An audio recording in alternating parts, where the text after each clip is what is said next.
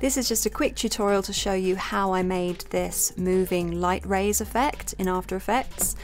I will start from scratch. So I have my facade image here as a layer, and the first thing I want to do is create a duplicate of it. So I'm going to go to Edit, Duplicate, and I will remove the effects that were on that. So I have just a clean copy of my my base image, and then I want to apply a threshold effect to it.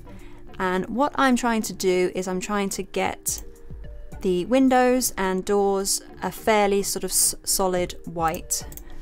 So I'm just going to tweak this until they're all fairly solid. Not perfect, but fairly solid. Okay, happy with that.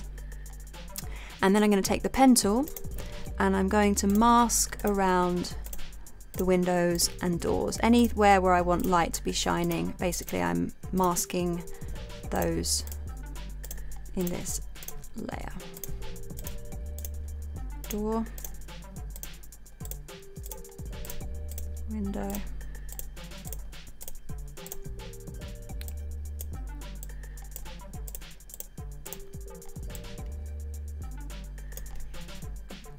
good. Now I'm going to pre-compose these white windows and doors, and I do that by going to Layer, Pre-compose. Leave all attributes in Raise or move them into the new composition. I want to move them into the new composition, and I'm going to call this Windows. So if I solo that, you can see I just have the windows and doors on this layer.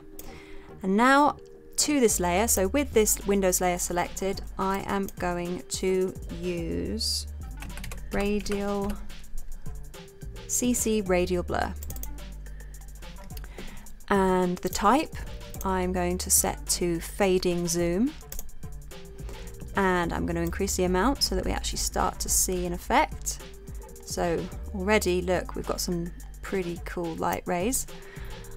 I will set the blend mode of these light rays, of the layer that the light rays are on, to something like lighten or screen, maybe screen, just so that we can see a bit more of what's underneath and they have a more of a illuminating look about them. But they're not moving and they are shining in a slightly weird place. It's like the source of light is in the middle here, which it is, so we want to move the center of the radial blur by clicking, so it's hiding behind the anchor point, but there's a little symbol here that represents the center of the light source. So if it were over here to the left, they'd be shining over there, or like this. So you can probably see how I'm going to start to make this effect, because this center point is it can be animated, it can be keyframed, so that's exactly what we're going to do.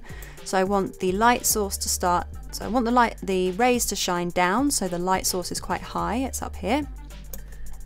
I'm going to move my playhead to frame 0, right at the beginning of my animation, and I'm going to keyframe the center. So I hit this stopwatch. Now we've set a keyframe here, and then if I were to move my playhead to the end of my animation and move this center to over here now, I expand this, expand effects, there's my radial blur, here's my center, so automatically a keyframe has been put in here because I moved the center, and now it'll interpolate between those two keyframes and you have a moving light effect, which looks really nice. The last thing I will do is I'm just going to tint this so that the white, map white to which color? Well, something kind of blue. Yeah, so it really looks like the light is coming from these illuminated apertures in the building.